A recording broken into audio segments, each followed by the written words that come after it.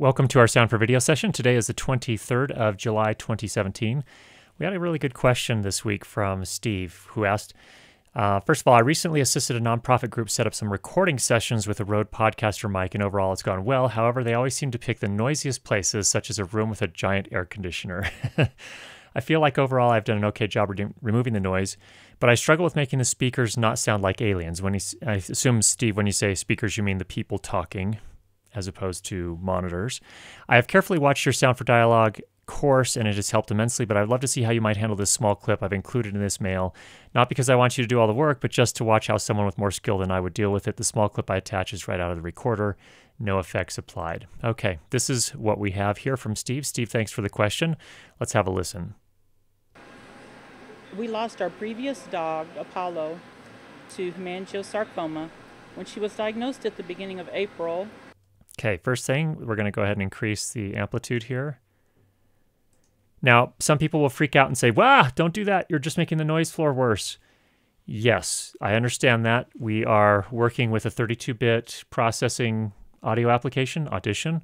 That's okay. It's not like we're working on how we're gonna manage that noise floor, and we're gonna have to apply some loudness to the dialogue at some point anyway. It just wasn't loud enough as it was. You can see here it's peaking at about -18, so there's no way that's going to be loud enough in most cases. So go ahead and apply some amplification here. We want to keep our amplitude to the point where we're not clipping, of course, but peaking somewhere around -1.5 would be great. Okay, that's good there. Let's listen now. We lost our previous dog, Apollo, to hemangiosarcoma. Sounds like there's a jet engine behind the person talking, the talent here. Steve, wow, this is a really hard one. First thing I'm going to do here is I'm going to actually open up the spectral view. You just grab this little bar at the bottom here, pull that up, and we can see a lot of noise. So the dialogue here is represented in yellow and kind of orange, and the rest of this stuff is noise. So all this material here is noise. We also have what looks like some hum here, these horizontal lines. And you can see there are a couple of them. It looks like one is at about 850 hertz, and then the second one is double that, which is how harmonics often work. So this is at about, 17 hertz. So that's something we can work on. We also have plenty of material down in the low frequencies as well. So first thing I would do, before I use the noise reduction plugin, I'll typically do a couple of other things first. We have a hum issue I want to take care of first, and we have just some noise here in the higher frequencies. Everything above about 16 kilohertz here, that's just noise. You see that kind of that stuff up here? Looks like some dark purple material. Not that most people can hear that. And in fact, but some people can hear above 16 kilohertz. A lot of younger people can.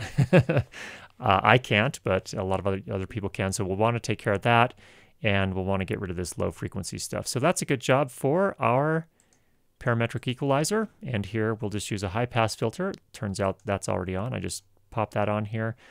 I've got it currently set to, let's go extreme. We're going to go extreme at 48 decibels per octave. I've got it set to 82 hertz. I don't want to cut into her voice too much, and we'll sweep that back and forth here to kind of tune that in just a minute. Also turn on the low pass filter, and we can do a similar thing here. We can go pretty extreme, and we'll take it up to, we'll center it around about, let's say 1800 or 18 kilohertz. Just 18,000. Okay. I'm going to go ahead and start playing through. I'm going to sweep at least the low pass filter or the high pass filter back and forth. We lost our previous dog, Apollo, to hemangiosarcoma when she was diagnosed at the beginning of April. We lost our previous dog, Apollo, to hemangiosarcoma when she was diagnosed at the beginning of April. Okay, so with a woman's voice, we can usually go a little bit higher with a high pass filter. So what we're doing is we're essentially cutting everything below 127 hertz. I might pull that back a little bit more. Maybe go more on 116. Let's play again. We lost our previous dog, Apollo. That's probably going to be fine. Let's check the low pass filter. I'm not going to be able to hear this.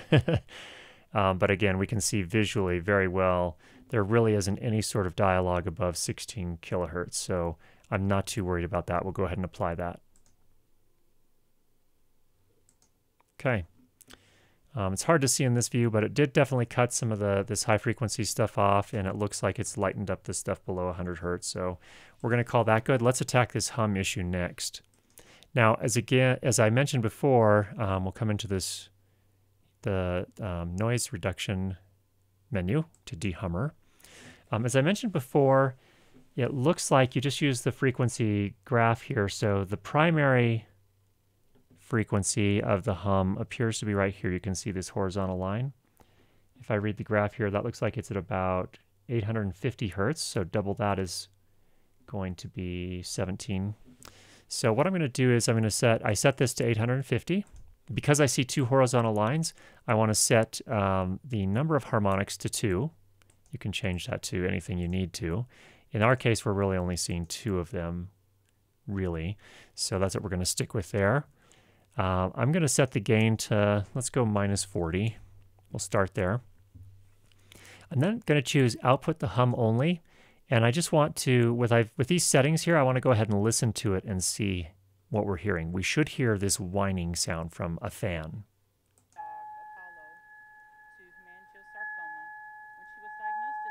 Sure enough, hear that? So now we can turn that off, and let's play again and see what happens as we remove this.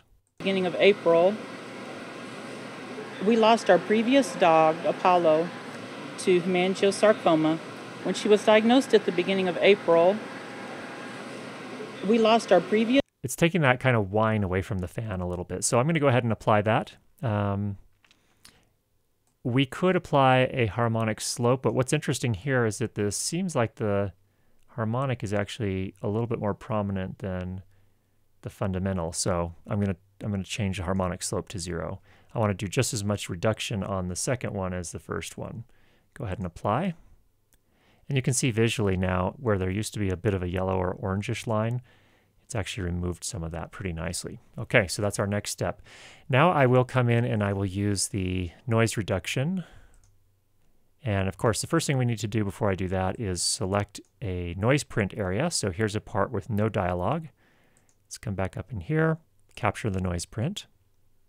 Okay. Now we can come back into the noise reduction, choose the noise reduction process.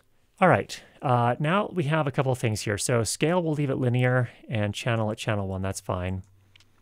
What I want to do, the two main settings I want to affect are the noise reduction and the reduce by. So the reduce by is the number of decibels you want to reduce the noise. And we want to be fairly conservative here. What I find is that when you go pretty extreme, that's when you make people start sounding like aliens. And so you have to, my thinking is on noise like this, which is really, really extreme, pretty extreme, I guess I would say. And it's broadband noise. It's not all in just one frequency. It's all over the entire spectrum. You can see from top to bottom.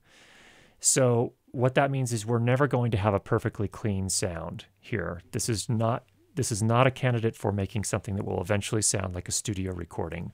Not going to happen with our current technology. So all I'm really trying to do is make it less distracting. And removing that hum is one way that's fairly subtle. We can do that. The high pass and low pass filters helped a little bit. Now what I'm going to do is I want to reduce some of the remaining noise, again, just to make it less distracting, but not to the point where it starts affecting the timbre of the person speaking. So the way I typically do that is I will check this output noise only box and go ahead and start running through it. And as I run through it, and again, I have the reduction set to, let's say, 6 dB. I'm going to sweep this noise reduction back and forth until I start to hear some of the more of the voice coming through. You're always going to get a little bit of the voice. That's to be expected. But when you start getting quite a lot of the voice, then you know you've gone too far, and it's cutting into the dialogue itself. So that's what we'll do. You'll also notice visually, yellow is the high noise floor, red is the low noise floor, and green is where you're setting the threshold. So I think what's happening here is that wherever the green is, everything below that will be affected by the noise reduction plugin when it processes. So I think the ideal is you're trying to get that green up above the red so that you can at least remove all of that red. Now, if you go extreme and you take the green all the way up to the yellow, you know, things start to get a little bit more crazy, and you're going to start taking some of the dialogue as well. In this case, at least, because again, because the voice and the dialogue and the noise overlap so much.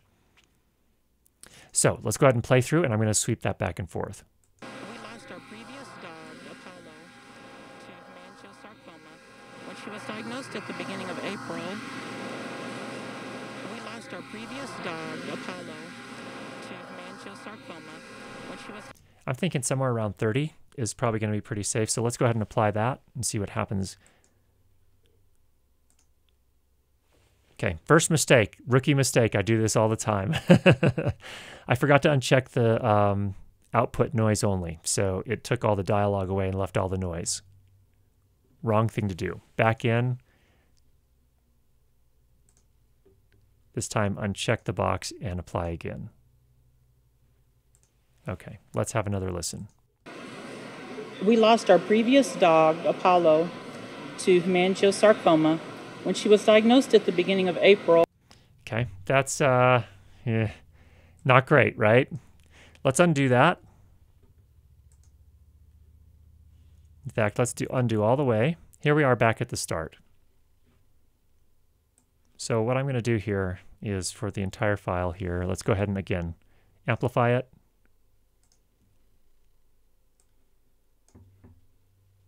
A little bit more.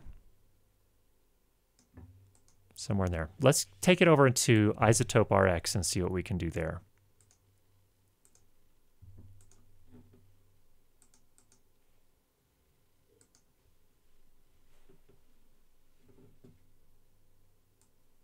We'll take the same steps here. You'll note the spectral view is a little bit different here. First we'll pull out our EQ, and I'm going to do the same thing. I've got a low pass and a high pass applied here. For my high pass, we went 48 decibels per octave. I kind of already tuned that. I don't need to show you the whole thing again, but that's the main idea. And you can see visually here, this one's a little easier to see that you've actually have reduced some of that low frequency stuff, the high frequency stuff as well. In fact, we could do another pass if we wanted to turn the high pass off. Let's just see if we can affect a little bit more of that high frequency stuff. Yeah, you can see it affected it a little bit more. So I want to be careful not to cut into the dialogue. But so there's some EQ. That's is that going to be audibly different? Going to be hard to tell on that one. But that's the first thing. Let's take a look at this hum. We do have a dehumming plugin here. The interesting thing that's different about this one here is I can actually tell it, hey, suggest to me where I should set them. And it actually already set the frequency for us, 811 hertz. And it also set the harmonic here.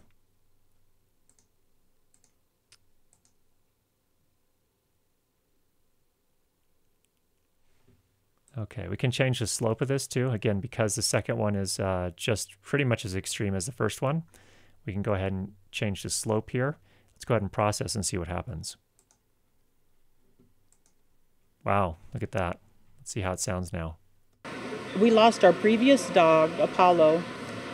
Okay, that actually sounds a little too extreme. What I want to do is drop this down. Let's say again, maybe minus, let's try 30. We didn't try that the other time. That might still be extreme. We're getting kind of this hollow sound almost. We lost our previous dog, Apollo. Let's undo that. Let's try minus 20.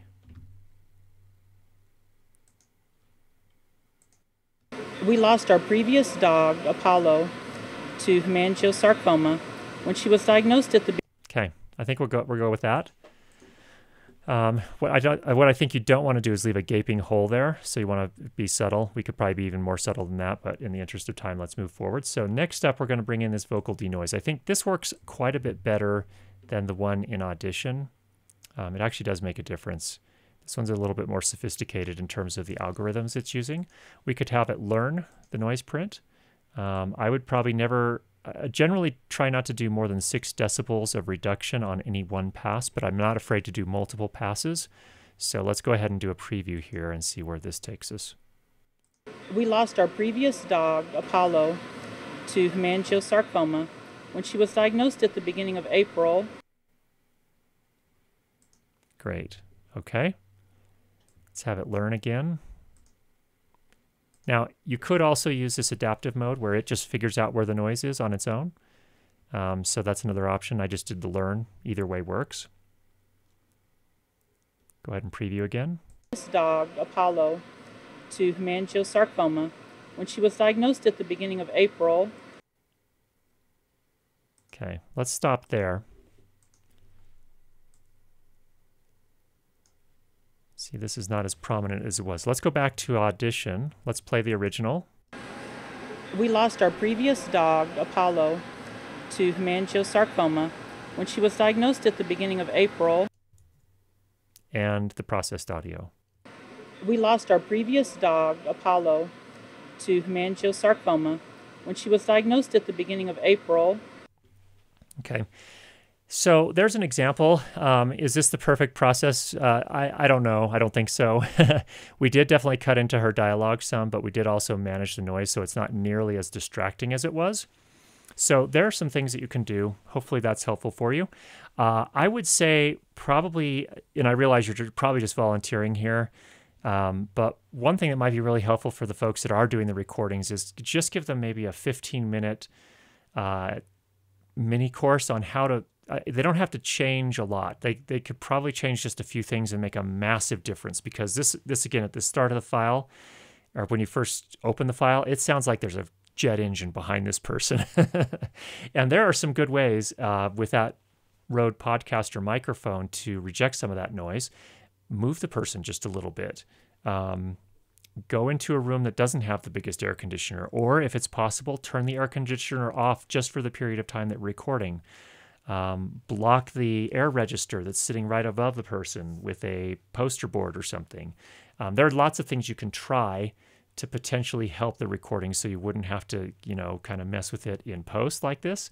And in the end, you'd probably get a better result. So there are some thoughts. Steve, thanks again for the question. I really appreciate that. And again, I hope that was helpful for you. If you have any other questions, go ahead and leave those down below. And I hope everyone's having a great week, making some good recordings. We'll talk to you again next week.